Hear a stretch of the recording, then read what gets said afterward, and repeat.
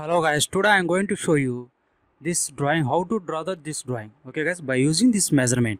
Okay guys, so now we are going to see this drawing in AutoCAD, how to draw. See this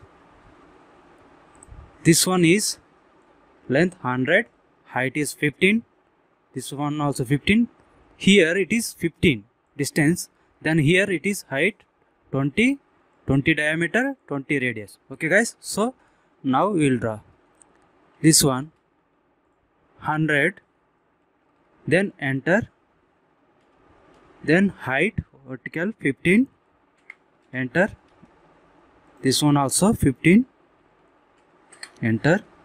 So here we need to this one here 15 this side, enter. So here height is 20,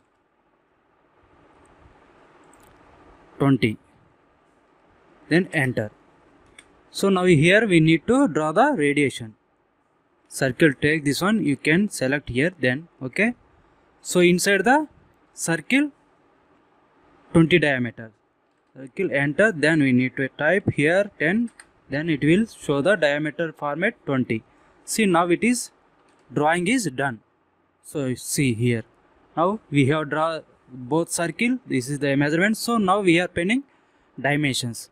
So we are going to give the dimensions. Click here, then select linear, this one 15, 100, 15, here to here 15. So this height is 20. Now this dimension is completed. Now we are going to give the dimension, radiation and diameter. So here select radiation, this one 20, next diameter, select this one is 20 diameter. So now it is drawing is completed. So we'll see the comparison. See, everything completed. This length is 100, height 15, this offset also 15, this height is 20, diameter 20, radiation 20. Okay guys, like this we can draw this drawing by using measurements. Okay guys, thank you so much.